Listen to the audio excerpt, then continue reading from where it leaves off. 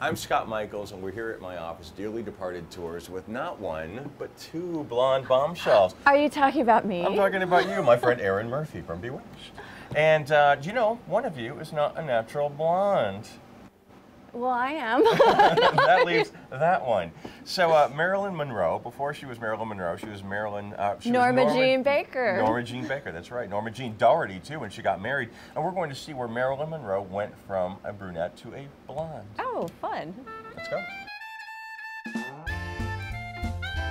We are now inside the former Frank and Joseph salon, and this is the very place where Marilyn Monroe went blonde. The very first time? Oh, wow. It was her agent at the Blue Book Modeling Agency. Her name was Emmeline Snively, and recommended that Marilyn go blonde. So she came here. Her hairdresser, Sylvia Barnard, was nearsighted.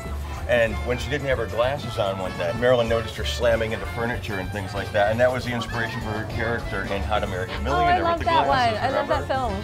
So, but it's funny because you wouldn't even know. Except, look. There she is. Marilyn's still around. This town was made on Marilyn, and there she is. Actually, it's funny because you wouldn't know this. There's nothing to say that this is an historic landmark. It's our own kind of history, I suppose. Well, it shows that everywhere in Hollywood there's history. You just have to find out what it is. Yeah, you can't shake a stick without seeing Marilyn, and they have their own little tribute to Marilyn, though, I think.